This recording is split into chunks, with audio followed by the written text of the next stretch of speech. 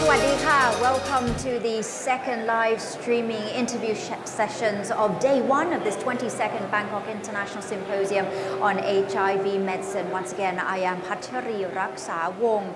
Now, we are going to go straight into the interviews. We'll be focusing on PrEP. 20 minutes. Ajahn Nitya is here with us. Ajahn Dr. Nitya Panupak, Chief of Search at the Prevention Unit of the Thai Red Cross AIDS Research Center. So once again, we're going to focus on PrEP for the next couple of minutes. 4 topics altogether, and we'll begin with Thailand's road to universal coverage of PrEP. I would like to bring on stage here Professor Taweesap Siraprapasiri, Director of the National AIDS Management Center, Department of Disease Control at the Ministry of Public Health of Thailand. Sawadika. So we're ready to squeeze out more information from you, and we don't have much time, as I do believe that you have to rush off, but we do appreciate your presence. So I'll leave it to Dr. Nitya to pose the questions to you. I think we have been proud as being Thai to be able to say that our country is considering, even though it's like provisional approval of having PrEP under our universal health coverage. And I think we have learned quite a lot from the challenges that Ajahn Taweesap shared with us here today. And I think it would be very useful for other countries to learn how you think that we can frame the condom use concern and STI concern with the rollout or the scale up of PrEP in the countries in a way that it gives the policymakers in the country the comfortable feeling that we are not leaving STI or condom use behind when we are talking about PrEP scale up. Okay, so as we know that PrEP is effective for HIV prevention, not for STI. When we integrate PrEP into the HIV program, there are a lot of questions or concerns about the resurgence of STI and also whether it will deteriorate the condom programming. However, if we look at this carefully, this is not the problem or challenging or barrier to include PrEP for additional prevention. But it actually the opportunity for us to improve the STI programming and screening, because if we look at that, the problem of STI issue is that this is the co-infection of people who receive the HIV prevention. They have both STI or they might risk for STI and HIV. So actually we have to strengthening to screen them and improve them in to the services. So the HIV program will work closely with the STI and integrated the screening services as well as provide the treatment of STI to all. And the other issue is that PrEP is not to replace the success of condom program. It's the combination, it's the complement for those who are not comfortable or not able to use condom. So this would be the additional tool for them for HIV prevention.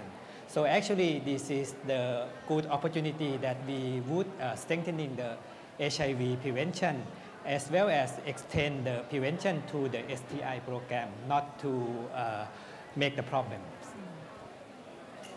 Yes, thank you very much. And I believe that by hearing this, many people are still concerning, probably not from the policymaker view, but from the implementers view, that if we are saying that PrEP is always with condom, are we deferring away those who are actually the target population for PrEP by saying that if you are taking PrEP, you will need to use condom as well, but they are not using condom anyway? Will they be not seeing as target or seeing themselves as someone who should come in and access PrEP service that we are now offering for free? Yeah. Actually, it's not to target only those who do not use condom. Even those who use PrEP will receive the education on condom use. Because when we're talking about the infection when you have unprotected sex, it's not only the HIV but for STI. So actually you might consider this is the double protection that if you use both condom and PrEP, you would be able to protect both. And so it's the way that we have to look at PrEP is not the additional tools for those who are not comfortable to use condom, but it also make benefit to those who already use condom that would make the people double protection, as well as to get more education to be more safer in behaviors. So I think the last question here would be around how you see the Royal Thai government as the leader in this region in getting PrEP into a tangible action of how it could be seen as a combination HIV prevention package for the country, to say something to other countries who are thinking of how they are going to scale up PrEP in their countries. Our message would be that our experience is on the way, but we are happy to share what we have faced, and we encourage that during this critical part, HIV is during the last mile of ending AIDS. This is the critical point that we have to use effective tools together and to make this access to all, not only to those who are able to reach the services, but there are some people who may left behind. So the role of the government is to ensure that those who need, whether they are in different area, whether they are poor, whether they are stigmatized, they should be able to access to the effectiveness services to prevent and to living in the quality of life. Thank you very much. Thank you very much indeed for your precious time. Thank you. We are just talking here to Dr. Taweesap Siraprapasiri. He's the Director of National AIDS Management Center here at the Ministry of Public Health of Thailand. Now, what is so key is continuing to scale up PrEP, but at the same time, we cannot push away the traditional methods, and that still needs to be implemented.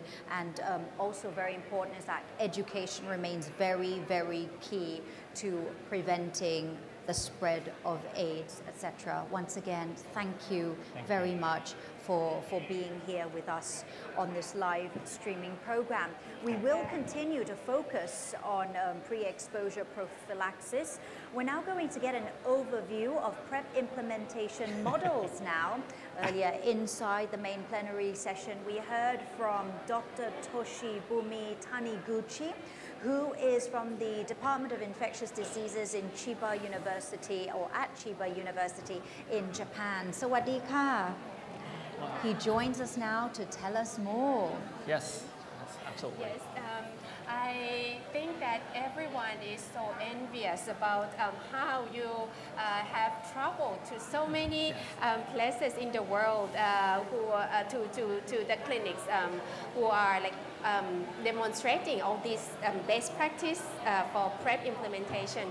I would like to start by asking you which models, it could be multiple models, do you think that it would really speed up PrEP implementation in countries in our region which are hardly hit by HIV, and for example, the Philippines, the Indonesia, and lastly, like in your own country, which models do you think would be the best way to go?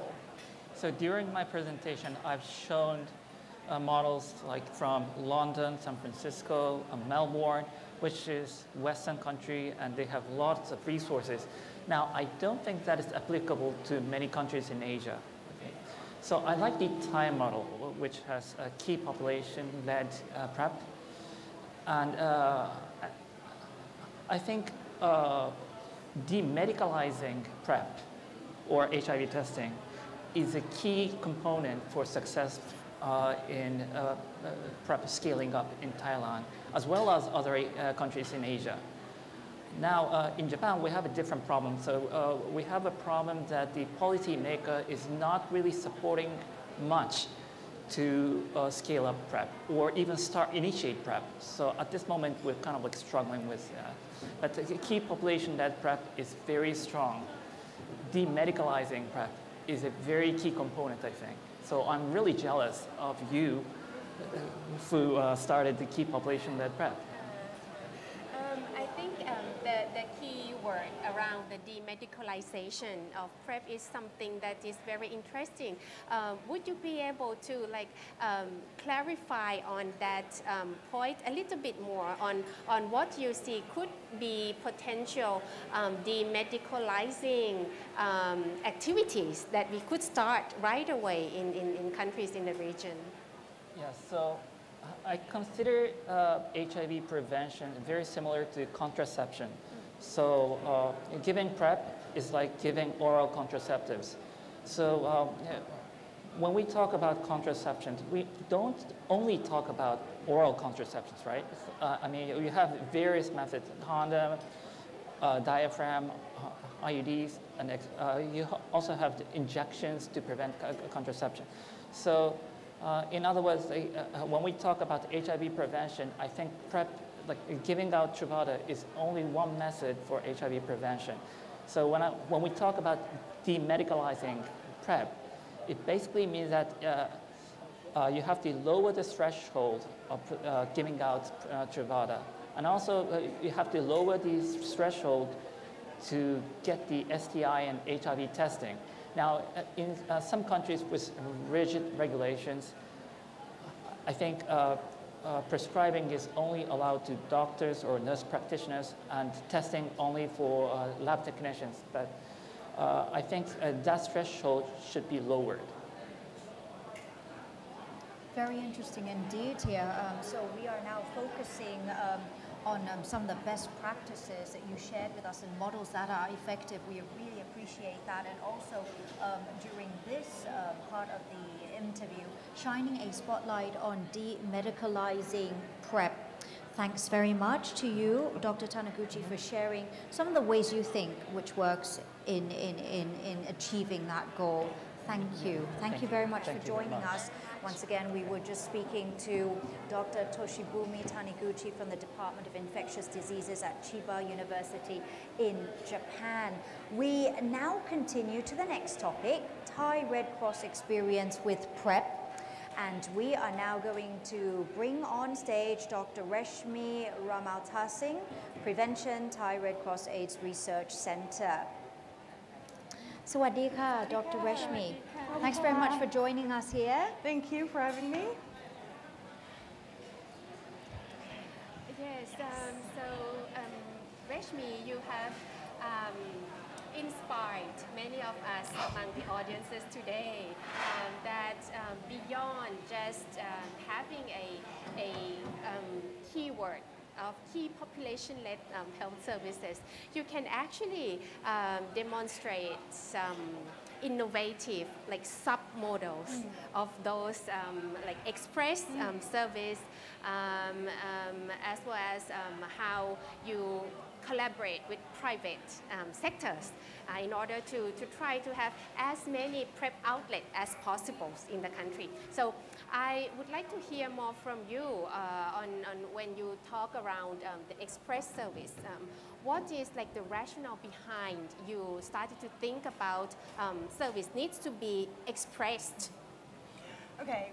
That's a great question. Thank you very much. I think in terms of the express, it's a big picture, right, of service delivery. So on the one hand, you see, like I showed, that retention is not optimal. Then we see that community-based clinics are very busy.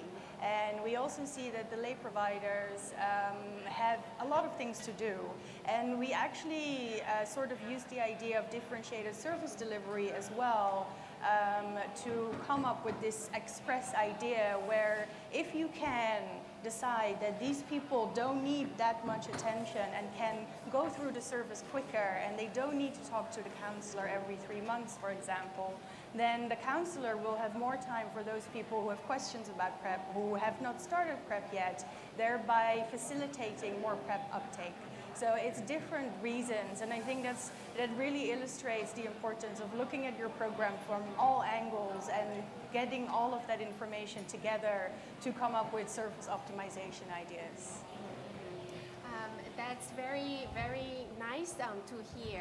And I think many countries may think of like, we have not yet started PrEP implementation. We are not yet ready to talk about too many clients in our clinic. Right. We don't need to be expressed at this time. But you also mentioned another like large service gap, which is demand, risk awareness, in which I think you see if we can frame the PrEP as a positive or again framing tool for health, that would really help increase the demand, right? Can you explain a bit more about that, and what would be a practical actions to do so? Okay. So I think just to add a bit more to what I said, and just to summarize what I said, is that we have loss framing, which is when you really just focus on risk and you rely on people to identify their own risk and then say, oh, I'm at risk, I need PrEP. And that potentially, or actually that leads to people being left out. As I showed, a very large proportion of our clients don't see the need to use PrEP because they don't see themselves at risk. And gain framing is actually a concept that has been proven in HIV, no, not just HIV, in prevention behavioral research, and has showed that it is a more effective way to reach people who are not aware of their risk. And so, like I said, it's not just something that we need to take into account for campaigning, but it should be a unified message that comes from all sides to the clients. So it's something that they see on TV, hear about on the radio. When they go see a doctor, that is something that should be explained to them in that way. And by focusing on health and on positivity and on taking care of yourself, you're much more likely that people will think, oh, that's actually something that I can also do to take care of myself. And the key here really is the consistency across all outlets to have one unified message. And I think the reason that I really wanted to pay attention to this concept is because I feel that in the region, the messaging is not uniform enough. There's lots of hesitancy around providing PrEP among PrEP providers. And I think that could be potentially quite dangerous. So it's very important to get everyone on the same page so that we can have one message for our clients. Yes, I think that's very important as an entry point or starting point of getting someone to think about PrEP as an option for health promotion. Yeah. I feel that this could be, I mean, this is very easy to understand, but it could be quite challenging to be accepted, especially when you are talking about PrEP in a health promotion way, because PrEP is kind of always be linked to sex, and how to have sex with the pleasant of having sex may not be something that people in the society would see as like the priority in life or in health. And when we say that right now, if you want to have a pleasant sex, the option for you to have that with safety is to use condom. But if you cannot use condom, now PrEP is also another option for you, or you can use it together, double protection. Yeah. For you to say this like as a medical doctor, Yes. to the society, to someone who may have, who may be parents of adolescent kids at home, to say this to someone who are school teachers. How are you going to frame that? And I know you are from the Netherlands. Yes. Exactly. We are in the Asia Pacific. I just want to learn from you, and I think the physicians and especially those physicians who are social influencers in our region may be able to like start thinking outside of the box and then frame how they talk about PrEP in a better way. Yeah. Yeah, it's a very good point that you bring up, which is the difference between how we approach things in the Netherlands, right? Where I was trained there, we're very direct, and talking about sex with your kids is the norm. But that didn't happen overnight. It happened over decades, right? Decades really. And I think in the Asia Pacific, it's a even within countries, very different cultural situations. But I think we all need to start to realize that sex is normal. And maybe we are already realizing it, but we don't dare to say it. And we should start normalizing sex, because from working on PrEP in Asia for so many years, I really feel that there is a moralizing component that's hindering the PrEP implementation and scale up. So if we don't address that, if we don't start to talk about sex, normalize sex, and make sure that having pleasurable sex is a priority in your life, or at least something that you pay attention to, then we can have many different models, and we can have NHSO coverage, but it will still be difficult to get people to realize that PrEP is a way to improve your sex life. So I would say start somewhere, start slowly, start, like you actually mentioned yourself, start with influencers, and start just talking to your patients as well about sex. Just ask, are you having sex? Who are you having sex with, and how are you having sex? And is that going well for you? And I think just by asking that as a medical profession, as a medical professional, you have a bit of a different role. So you take the lead in that, and you tell people then this is okay for us to talk about. That's very interesting tips as clinicians or professionals to hear. Right, very true. I was actually very, very interested in this, and I think it is more difficult to normalize it, if you will, depending on the cultural context of each region, each country, etc. But just further emphasizing what Dr. Reshmie said, a unified message to create a unified positive perspective of PrEP, and also pushing for it to be, say, a normal thing, linking it to health promotion. Yes. Those were some of the key words which I picked up from that very, very interesting discussion. Thank you very much for offering ways to normalize it or make it viewed as more of like a positive, in a positive light. Thank you so much, Dr. Reshmie, for joining us. And further talking about PrEP, scaling it up, making it a normal thing. And we'll continue to talk about PrEP. We now have another guest who is going to join us. He's a familiar face. Every year he joins us, and I appreciate his presence and his knowledge, his expertise. Let's bring on Dr. Donn Colby, Senior Clinical Research Physician at SEARCH at the Thai Red Cross AIDS Research Center. Hello, sawadee ka. You're well, I trust? I'm well. My ankle a little less well. I had an accident yesterday.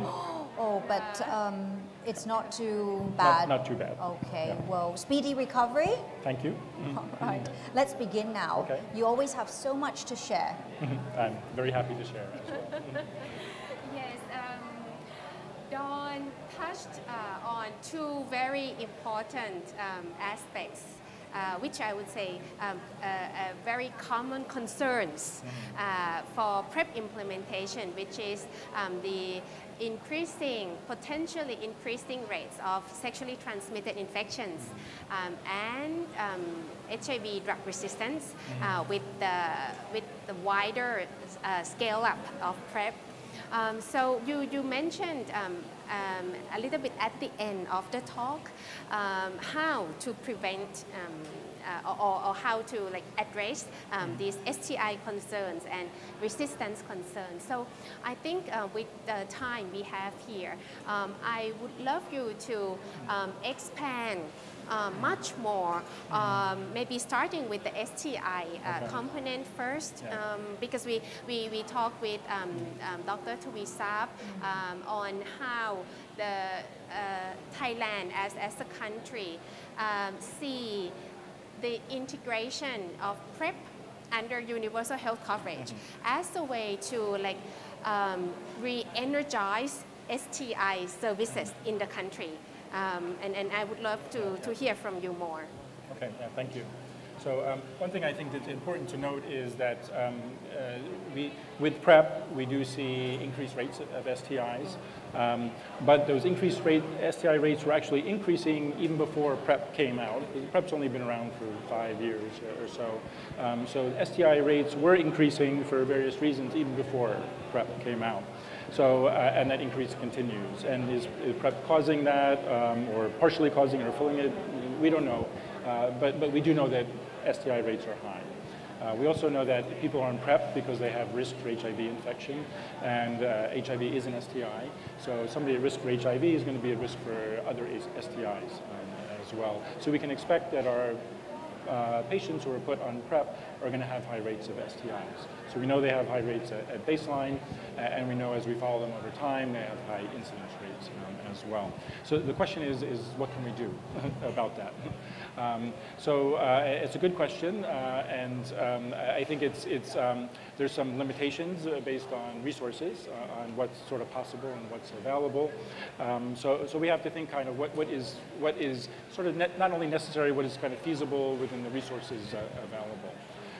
There's kind of the two ends of the spectrum. One is do nothing, which is what a lot of people have been doing up until now, which we know is not enough. And then there's sort of the Western models where you do everything, where resources are not as much of a concern, and they do every test they can, at every opportunity, on every person that they can. So, and it's not an all or nothing. We have to see, within the resources available, what is feasible. So I think specifically talking about maybe public programs or implementing PrEP, and thinking how can we integrate STI services into the PrEP services as well. So I think you can start with the things that are very simple to implement and don't necessarily need a lot of resources. So for example, would be syphilis testing. So syphilis, we know, is a very common STI, very high rates everywhere that we look at it, particularly in high-risk populations like MSM and transgender women. Syphilis tests now, they're available in rapid tests that can be done on-site at a community-based clinic as well as in a hospital. And they're very inexpensive, maybe 50, 100 baht or something for one test. So that would be the first place to start, to do two tests that are very easy to implement and don't necessarily take a lot of resources. And do those, could be every 3 months or 6 months or a year, whatever seems appropriate. And then add other STI testing onto that as availability. In terms of message, keeping the message about HIV, PrEP, and STI out, the concern that we are talking about PrEP and STI, which could be addressed by saying that among PrEP users, we will encourage more condom use, so that probably not much worry about STI because people will be using condom as well as PrEP in PrEP program. That's the message. In reality, many people coming into PrEP program has not been using condom very well. They may decrease condom use over time when they are getting more confident with PrEP. How you as a doctor, as a PrEP prescriber, will be saying or explaining this message to policymakers who may want to monitor PrEP use as well as condom use as well as STI incidents over time, and say or hope that we will see increasing condom use with increasing PrEP use and with decreasing STI over time. How are you going to explain this to the policymakers? Yeah, it's a good question. I think our role as healthcare providers or as physicians, we can't like tell patients what to do. You can't. They're not like your 4-year-old child who you can say this is what you have to do, and they're going to do it. So I think our role as a healthcare provider is to tell people what the risks are, sort of what they can do to help to improve their own health and protect their own health. In the end, though, it's up to the individual to decide, I'm going to do this or not to do this. So I think that what we say is what we do is we give the information to our patients. It can be about PrEP, and they decide whether they want to take it or not. We can tell them what the risks are for sexual behaviors and what sexual behaviors may give less of a risk for STIs, and how condoms can reduce their risk, both for HIV and other STIs as well. In the end, though, it's going to be up to the individuals to make that decision. And condoms are very, very effective. We know they're very effective. So back in the 1980s or 1990s, when we first had HIV in the West and in Thailand, and we didn't have treatment at that time, condom was really the only thing. And they worked. I mean, HIV rates went down dramatically, both in the Western countries, and Thailand has been a very successful story with the 100% condoms campaign, that condoms, in that context can work. Of course, it wasn't 100%. It didn't get us to 100%, right? But it got us, 70 or 80% of the way there. So we can't expect we can never expect one modality, whether it's PrEP or condoms or anything else, is going to get us 100% to where we want to be in terms of protecting people's health. So we have to give people, these are the different options you have, and how do we combine these options for each individual? And some individual, maybe condoms alone, that's all they need to protect against all STIs. Some people maybe only use PrEP to protect against HIV, or some people might use both. But in the end, I think it's an individual decision, and our job as a healthcare provider is to help that person make the best decision for themselves by providing them with the correct information. Yes, so I hope that we will get to explain this to policymakers again and again, to make them realize that it's no one's best skill to convince everyone to use condom all the time. Yes, and before we move to the resistance part, can I ask you to comment a little bit on the STI test and treat? Do you think that with PrEP program, now we pay more attention to STI, we screen more, we treat more rapidly. Do you feel that this could somehow lead us to like the ending or the elimination of certain STIs because of the PrEP program? Well, I think so, definitely. So I think by test and treat, you mean people may be asymptomatic, not necessarily have so we're testing for STIs in people who don't have symptoms, which is basically how we went for HIV, right? Yes. and we basically decided in order to end HIV and AIDS, we have to do test and treat, because people can have the disease but not have any symptoms or manifestations and not know. And that's definitely true of STIs as well. So yes, definitely in terms of if we want to end STIs, all of them or one at a time, then I think a test and treat approach is definitely going to be necessary. And in some individual populations, I think we do that already. So for example, for pregnant women, right, for pregnant women, because the STI is a risk not only to the mother but to the baby, so we have a test and treat approach, right? Every pregnant woman should be tested for STIs. And I think that's very successful in basically eliminating infant STIs that are passed from the mother to child. So if we want to talk about eliminating STIs in the community among adults, then I think a test and treat approach is going to be necessary. Okay, thank you very much. So now we may want to touch on the resistance part. You laid out very beautifully how resistance could happen within a PrEP program. And I think that addressed some concerns from mainly infectious disease doctors that with the larger scale PrEP program is, then the larger problem drug resistance will be. So would you like to briefly summarize the places where resistance could happen in PrEP program, and then to give an advice to countries which are going to start PrEP rollout very soon on how they should prevent resistance at those steps. Oh, sure.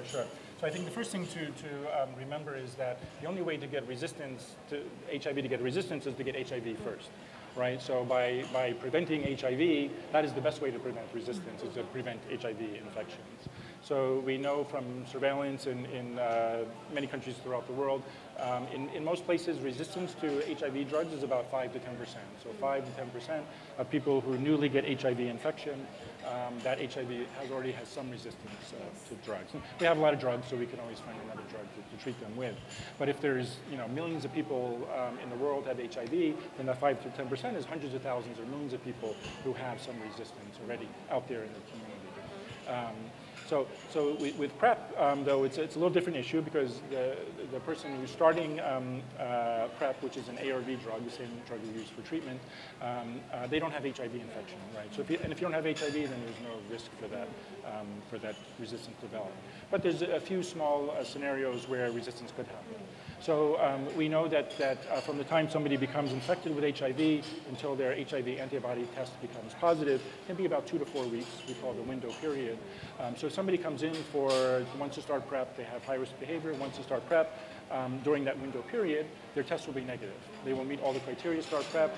The test they have on that day is negative, but in fact they do have HIV infection. The test is not positive. So if that person takes PrEP drug, which the PrEP drug is enough to prevent HIV but not to treat HIV, so the high risk for HIV resistance to come in that scenario. Another possibility is, as I said, there's resistant virus out there in the community. If somebody on PrEP is exposed to a virus that already has resistance, then the PrEP's not going to protect them in that scenario. That is extremely, extremely rare. So to date in the whole world, there's only been 6 cases of that identified. One case we identified here in Pattaya in Thailand. But out of hundreds of thousands of people taking PrEP, only 6 cases of that happening. So that's extremely rare. It's not something I would worry about on a regular basis. That other, what I mentioned before, somebody in that acute window period of HIV starting PrEP, it's not very common, but it's not that uncommon either. So when we looked at data at the Thai Red Cross and very similar data from other places, they come out with something about 1 out of 300 or 1 out of 350 people who start PrEP actually have acute HIV infection. So it's a small percent, less than 0.5%. But that's the scenario, as we start more and more people on PrEP, that's the one where we're going to see more often, and that may lead to resistance more often. But I think in the vast scheme of things, saying that there's already millions of people out there with resistant virus already, the number that are going to get resistance from PrEP is very, very small compared to that number who are going to get resistance from treatment of HIV. So thank you very much for pointing that out in details.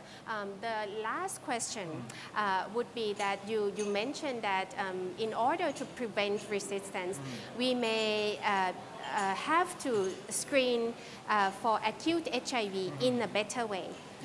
Laboratory screening is one thing. You may or may not be able to do so depending on your resources. But clinical screening of acute HIV infection, could you please explain a bit more about that? Yeah, so I'm actually not a big proponent of clinical screening because I think it's very difficult. Yeah. We know that the symptoms of acute HIV infection are very similar to a flu. So with the background of flu that's in the environment and the community being much bigger than acute HIV infection, any screening is much more likely to bring up flu cases than HIV. So I think rather than necessarily screening for acute infection, something we've discussed before and I've thought about is for people who may have an indication for PrEP, but we cannot rule out acute infection. So let's say that they've had an potential exposure to HIV within the last 1 month, and they could still be in that window period. So then I think the appropriate thing maybe is to put them on PEP. So PEP is 3 drugs, prevention, that works after exposure, but it turns out it's actually the same for treatment. So if we put them on PEP, we're actually on treatment at that point.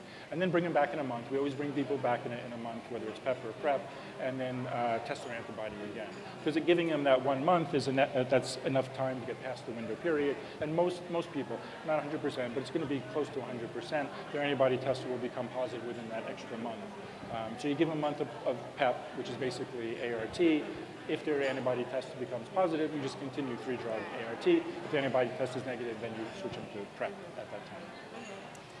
Thank you so much. Once again, a wealth of information, a wealth of knowledge you just shared with us, and we appreciate that. Dr. Donn Colby, Senior Clinical Research Physician at Search Thai Red Cross AIDS Research Center, discussing the perils of PrEP, STIs, resistance, as well as touching on screening there, wrapping things up. You'll be back with me tomorrow, and I'm delighted. I see that here on my agenda. And that's going to wrap up today's live streaming sessions. We also have to thank Dr. Nitya Panupak, also at Search, the Chief of Search at the Prevention Unit of the Thai Red Cross AIDS Research Center. Thank you to you. And we are going to say goodbye to our viewers joining us, live streaming here. Join us again tomorrow beginning 10:30 a.m. It's bye from us here at the 22nd Bangkok International Symposium on HIV medicine. สวัสดีค่ะ